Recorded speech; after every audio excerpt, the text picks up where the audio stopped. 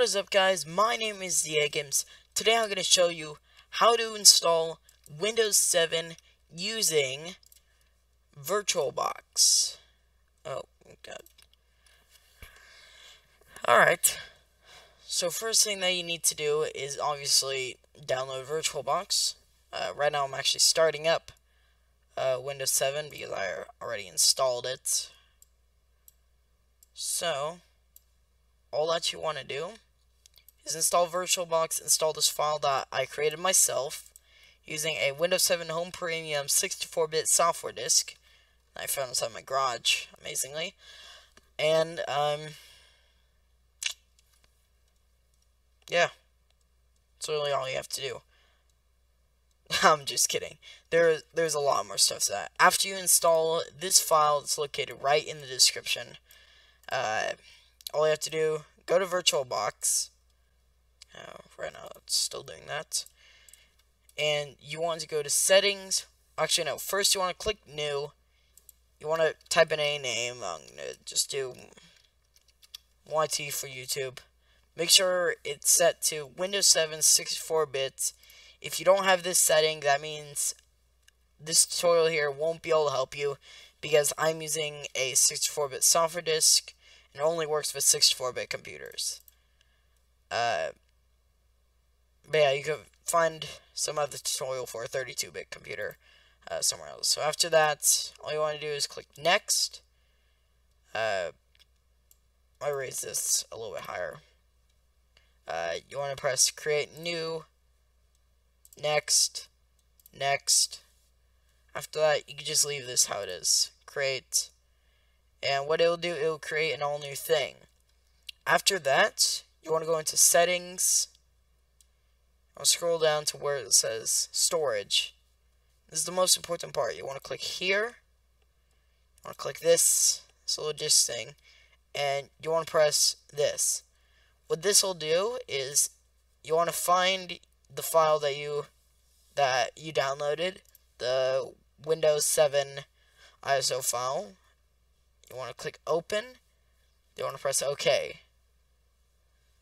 Then after that, you will have your thing set up. After that, you just want to press start. And I'm not going to do that because I currently have it running already. And then it'll bring you up to a little menu. Actually, you know what? I get it. I just start up. Alright, so just take a little second. I'll more likely cut this part out in editing. Alright. So you want to run the virtual thing, and it'll do this. It'll load the files from the ISO file. It's probably not a good idea because I'm actually currently running it also over here. And yeah, don't worry if like you haven't installed Windows 7 before. All this is normal. Everything that's done. It's like this VirtualBox here is acting like it's its own computer. So what it will do is like it's like you installed the disk already and it's like a brand new computer. It will read the disk. Oh, it's lagging a whole ton. Whoa, bad idea doing this. Okay, I'm just gonna close this out because you probably know how it is. It's like I'm gonna press install. Oh, okay. Oh god, power off. Bad idea doing that. Word advice: never run two things at once. Alright, so this is almost done here. And that's pretty much all there is to this tutorial. Very simple, very fast, very easy. I'm having no trouble with it at all. I'm just gonna delete this though. Oh god, that mistake here. So I will have a link in the description for the file.